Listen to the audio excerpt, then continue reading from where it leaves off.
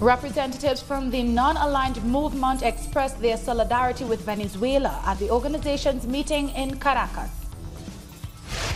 Protests in Puerto Rico enter their 7th day as citizens demand the governor's resignation. And the South African government deploys troops in Cape Town in an attempt to quell gang violence. From the headquarters of Telesur English in Quito, Ecuador, this is From the South. I am Doris Polo. The ministerial meeting of the Coordination Bureau of the Movement of Non-Aligned Countries is underway in Venezuela. High-ranking officials from 125 member countries across the world are meeting in the capital Caracas. They were welcomed by the Venezuelan Foreign Minister Jorge Arreaza, who highlighted examples of interventionism around the world as the United States seeks to install servile governments. He added that the Bolivarian Republic is being punished for, quote, wanting to build its own model without interference. The president of Venezuela, Nicolas Maduro, addressed the assembly, highlighting the importance of the history of the non-aligned movement and praising the role of the organization and that it has played in creating a new multi-centric world. We can't forget the processes that led us here. And if we lose sight of history, it's difficult, almost impossible, to visualize the tasks ahead of us in the future. That's why it's so important that our non-aligned movement remains conscious of history and the historic forces that we carry within us. The immense role that the non-aligned movement has played, the immense role that the non-aligned movement has been called to play in order to open the way for humanity to create a new, multi-centric world. As our brother Xi Jinping, the president of China, says, humanity is a community with a common destiny. We're in agreement on this. It may seem that humanity in peace without hegemony seems like a dream impossible to achieve. Some would say it's impossible to achieve a world without empires. We would remind them to look to the past and where we come from. There were those who said we would never have free, independent, and sovereign states. And look at where we are now. The Nicaraguan Foreign Minister Denis Moncada said that the meeting's objective was to ensure the stability, sovereignty, and self-determination of the non-aligned countries. Through respecting international law and the sovereign rights of our countries, you respect the stability, sovereignty, and the self-determination of our people, states and governments. That's the central objective for this meeting, and the participation of the representatives, foreign ministers, and the leaders of the delegations is very important. We hope to be able to strengthen the position of the non-aligned movement in pursuit of peace, stability, work, and progress for our countries, and respect for international law, which is what facilitates living together in peace, tranquility, and stability. St. Vincent and the Grenadines Social Development Minister Frederick Stephenson highlighted the need to renew commitment to multilateralism and criticized unilateral United States economic sanctions. He added that the blockade on Cuba had been a failure. Grenadines continue to unequivocally reject the imposition of national laws and regulations with extraterritorial reach and all other forms of coercive economic measures, including illegitimate unilaterally imposed sanctions against countries such as Cuba and the Bolivarian Republic of Venezuela. By any measure, the economic blockade against Cuba is an unmitigated failure. These sanctions serve only to visit suffering on the peoples of both Caribbean nations and serve as a backdrop to a smattering, pandering politicians who value their individual electoral fortunes above international law and the weight of overwhelming global condemnation. Continuing with news on Venezuela, the country's Air Force intercepted a United States spy plane that entered its airspace on Friday. The U.S. aircraft was forced to change course and was escorted out of the region by Bolivarian Air Force fighter jets. The Venezuelan Defense Minister Vladimir Padrino Lopez said that the aircraft breached international civil aviation organization norms, and the U.S. must abide by international law and put an end to such provocations. Shifting gears now, the power-sharing deal signed by the military and protest leaders in Sudan has not yet been put into effect. The opposition is divided over the deal, and further talks scheduled for Friday were briefly suspended to allow for internal consultation among parties. The Sudan Revolutionary Front has stressed the importance of a deal that helps the most marginalized in the country. We were here to develop the content, to make sure that the issues which we consider instrumental, issues such as the issues of peace, marginalization, issues of the vulnerable people in Sudan. We were here to make sure that those issues have been taken care of, have been well addressed, and included in an agreement.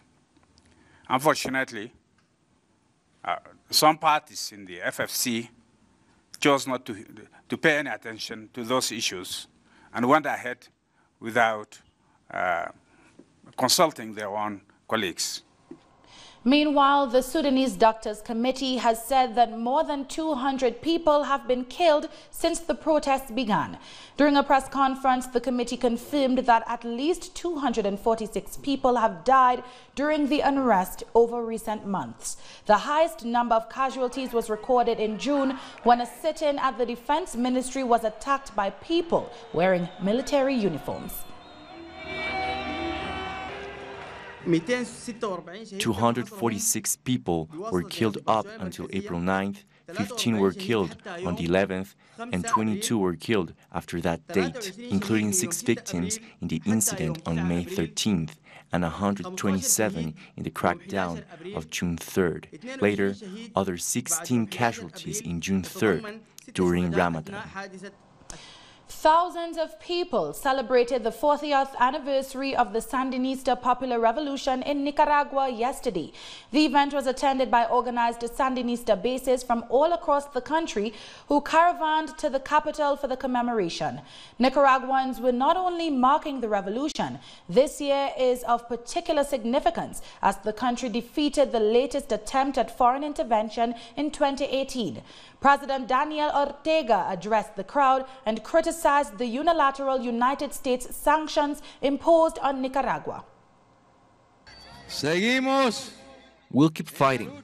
We'll keep fighting in order to achieve new victories on this 40th anniversary of the triumph of the revolution, which is also the first great anniversary of the triumph against the coup mongers. And we cannot accept sanctions, because for a sanction to be applied, it must be based in international law.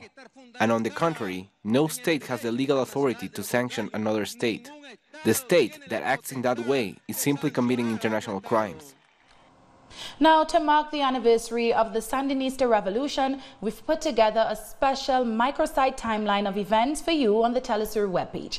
You can find the facts and history of one of the most important revolutionary victories in Latin America on our website, detailing events from the Somoza dictatorship beginning in 1936 through to the return of U.S.-supported violence in 2018 and the latest unilateral sanctions placed on Nicaragua.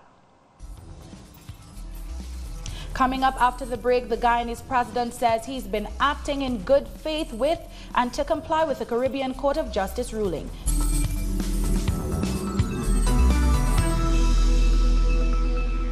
Welcome back. Protests against Puerto Rican Governor Ricardo Rosselló have entered their 7th consecutive day. Demonstrators are demanding the governor's exit from office after leaked social media messages revealed his sexist, racist and misogynistic language on July 13th. Trade unions and civil society organizations joined the protest on Friday. At least 14 people have been injured by police repression of the demonstrations. Rosello's administration has also been linked to corruption in recent weeks, with over $15 million of state funds reportedly having been stolen. Opposition parties in the Dominican Republic have taken to the streets to oppose the re-election of President Danilo Medina, who's hoping to lead the country for a third term. The surroundings of the National Congress once again became a stage for large demonstrations, this time against a constitutional reform that would allow President Danilo Medina to run for third term. We must comply with the Constitution. The President knows that the Constitution denies a third term in office, and he must comply with the oath he took in 2015, so that the Dominican people can live in peace. The Constitutionalist Military Foundation was also present to stand against the constitutional reform. In the Dominican Republic, the government has to determine whether they want us to keep living in a social and democratic state, or if they want to bring a dictatorship back. Therefore, we ought to be responsible and respect our Constitution. Demonstrations outside Congress show no sign of slowing down. Former President Dr. Leonel Fernandez also came out to protest with a number of lawmakers and supporters. It's time for us to rescue the Dominican Republic, to establish a decent government that promotes ethics, morals, and basic values, so we all can live in equality and have the same opportunities. As dusk came, dozens of citizens held a candlelight dagger at the under the slogans, "We don't want re-elections" and "No more abuses of our Constitution." Trinidad and Tobago's government says that there will be an expansive audit to determine whether multi-million-dollar contracts have been given to gang leaders. The Minister of Rural Development and Local Government, Kazim Hussein, says he intends to address the allegations as a matter of urgency. This follows an investigative piece into a confidential police report which named 7 reputed gang leaders who benefited from contracts from 2 state corporations. This report was published 2 days after the police commissioner said the practice had fueled gang wars and contributed to the rise in homicides for 15 years. Guyana's President David Granger has said he has been acting in good faith to comply with the Caribbean Court of Justice ruling, meaning elections must be held within 3 months. The CCJ upheld a motion of no confidence in the government on July 18th, which had been passed in December 2018, but was then appealed. The ruling also means that a new chairman must be selected for Guyana's Election Commission. I would like to see the opposition sitting down with the government side and hammering out the list. This is what the CCJ asked us to do, and this is what I've been trying to do since the 12th of July. It is my firm conviction that the orders, the consequential orders passed by the CCJ could result in an outcome which would benefit the Guyanese people as a whole by having clean elections in as short a time as possible. I believe it's a good solution, and I'm working to implement that decision. Meanwhile, President Granger has left Guyana for Cuba, where he's been undergoing treatment for cancer. He's there for a scheduled evaluation by doctors after he had been diagnosed with non-Hodgkin lymphoma. Granger celebrated his 77th birthday this week. Shifting gears now, members of Brazil's landless workers' movement's Maria Bibe camp held a funeral on Thursday night for murdered community member Luis Ferreira da Costa. Luis was hit by a truck while demonstrating for the right for the community's access to water. One person was arrested late on Thursday by the civilian police, having confessed to the crime, which injured several others. The organization is demanding an end to the targeted violence against rural workers and social movements. About 1,000 families live in the camp, which was occupied by the Agrarian Reform Movement in April 2018, named in honor of slain Rio Councilwoman Franco. Now, more than ever, we must show our strength and unity, comrades. We must show all the authorities that here are people with dignity and who fight, and we will not lower our heads. It was 8 in the morning in Valinhos, and 1,000 families from the Mariel camp of the landless workers movement were handing out food and protesting. They've been occupying this idle land for a year. Suddenly, a pickup truck raced along the road towards them. Apparently, the driver was armed. He ran over 10 of the activists, including a 72-year-old bricklayer, Luis Ferreira. He bled to death as he arrived at the hospital. He has spent his whole life working, struggling and suffering for this country, and with so many kids around, a coward comes and does this. We are very sad. This has hit us really hard. The members of the MST had been demonstrating to demand their water supply be turned back on. It had been cut off by the mayor of Valencia, a region where agribusiness and gated communities consume large amounts of water. It's an hour and a half from Sao Paulo, the richest city in South America. Every day, Uriel spends an hour fetching water for his home. It's very difficult. When we had water, it was easier. They cut it off and everything got a lot worse. You can't live without water. Amid all the grief, the landless movement pointed to the federal government's responsibility in this crime, and they want justice from the local authorities. What happened here has a direct link to the political situation in Brazil today. President Jair Bolsonaro and the governor of Sao Paulo, João Doria, are responsible for this climate of hate. They have encouraged Brazilians to attack the social movements. The police have arrested a suspect who has confessed to the crime. The movement has called a protest in the region to protest against the wave of violence in the countryside. And still to come, former South African President Jacob Zuma rescinds a threat to pull out of a corruption inquiry. Don't go away.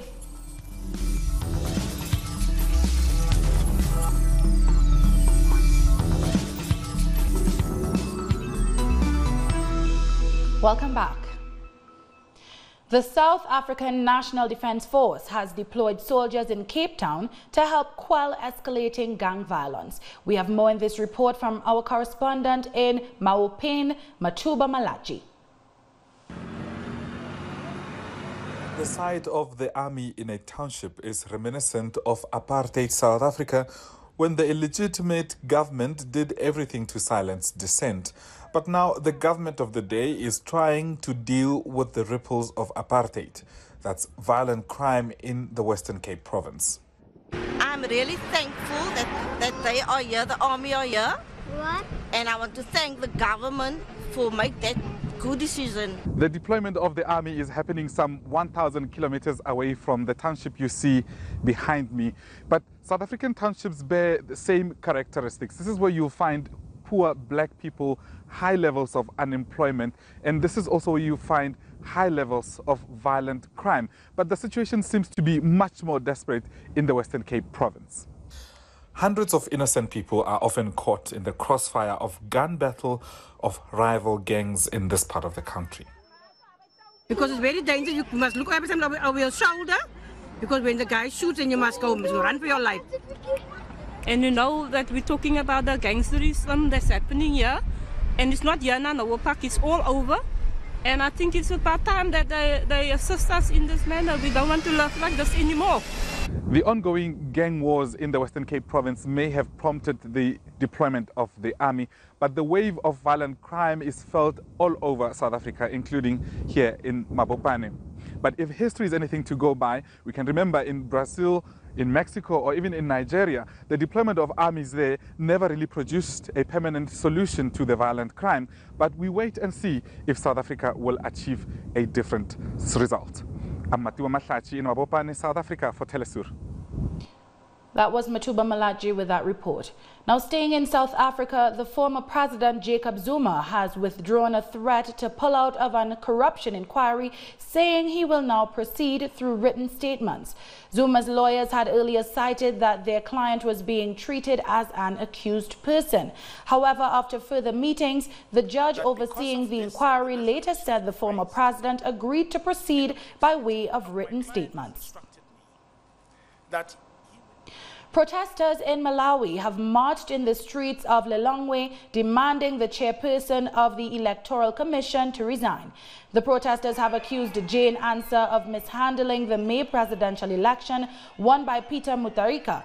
Nearly 2 months since the elections were held, political tension remains high as the results are being challenged in court by the opposition. The Constitutional Court is set to start hearing the case challenging on July 29th. Fellow Malawians, we are marching to the capital city to present our grievances. But on Tuesday, we will march to the State House and we will hold a vigil until Jane Ansah resigns. Land grabbing, the reduction of communal pastures, and the increasingly severe impact of climate change are triggering more and more severe inter-community conflict in Kenya's Rift Valley. This is the Pokot ethnic group. They spend most of the day in the shade next to a road that hardly anyone uses. They say they no longer have any cows, but goats, which they have to take very far to graze. The goats, the cows, they're all dead. Cattle thieves are gradually bringing insecurity to the east of the lake, and people have been blaming the Pokots for this crime for more than 10 years. But they say the bandits come from the north, and they don't know who they are, although they recognize that there is a land conflict. Even in the city, there are thieves and bandits. Although they might be few in number, they need to return to their own communities. The girls, who don't speak Swahili because they haven't gone to school, are trying to earn money by burning coal, but they don't reveal anything. The only thing the girl says is that you shouldn't bother them because they're hungry. We don't have seeds to plant crops. People want the government to at least provide seeds because we cannot afford to buy them. People here simply don't have the money. We don't even have the manpower to plant herbs and take care of the pastures. There's a tourist hub owned by a Mzungu businessman on one of the islands and a 5-star hotel on another where you can pay up to $400 a night to admire an ecosystem full of crocodiles, hippos, eagles, and many different species of birds. And this other island is home to an ambitious conservation plan led by a US government-funded organization. They've introduced 7 giraffes and some ostriches on the island so far, but there are also plans to bring some lions. But the future of these islands is uncertain, as there is armed conflict on the other side of the border. People of the Ilkamas ethnicity, who once founded Mukutanim village, are now just sitting on the rocks, displaced from their homes. We came from the other side of the island. We had to flee because of cattle theft and conflicts. They want pastures only for themselves. That's the main reason. The main reason. The tourism management ignores the community's talents, and here they can't cultivate the land or take care of cows, so they practically have nothing to do. Since we're on this side, we stay at home with nothing to do. We have no orchards, and we don't have cows to breed. The elders want to return to Mukutanim village, but there are safety concerns. Their main challenge is to send the younger generation to school. Tourist companies and conservation organizations have been promising to launch scholarships, but they rarely keep their word. We pray to God to at least get a conservation model that is very serious and co-productive. From the Baringo Lake, Oscar Epelde, Telesur. And finally, the Algerian football team are celebrating the second Africa Cup of Nations triumph on the streets of Algiers. Algeria beat Senegal 1-0 through a fluke second-minute deflected goal from Bagad Bounja, breaking Senegalese hearts. Algeria sat back and scrapped out the win, but endured a scare when Senegal were awarded a second-half penalty, only for the decision to be revoked by the video assistant referee.